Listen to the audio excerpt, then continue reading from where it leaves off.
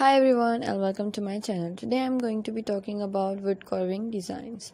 Wood carving is a great way to express your creativity and it's also a lot of fun. In this video I will be sharing some tips on how to design your own wood carvings.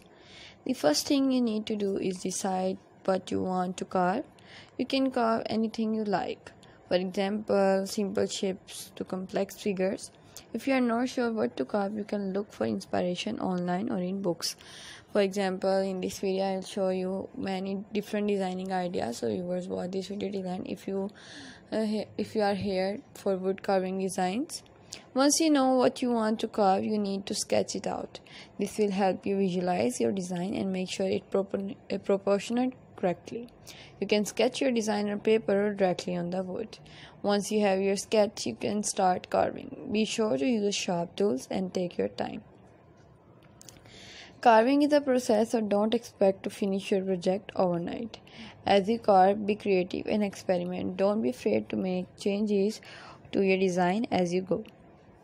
The most important thing is to have fun and let your creativity flow. So if you have more ideas about carving, so you can do it.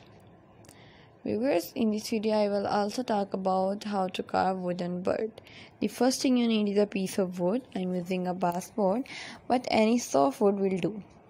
You will need a few carving tools such as carving knife, a gouge and a rasp. Once you have your material, you can start by sketching out the bird shape of the wood. Then you can start carving away at the wood following your sketch. Be sure to use the light stroke at first so that you can make adjustment as needed.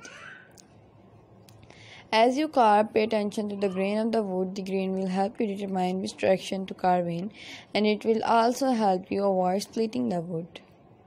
Once you have carved out the basic shapes of the bird, you can start adding detail. You can use carving knife to carve in the bird's feathers, and you can use a rasp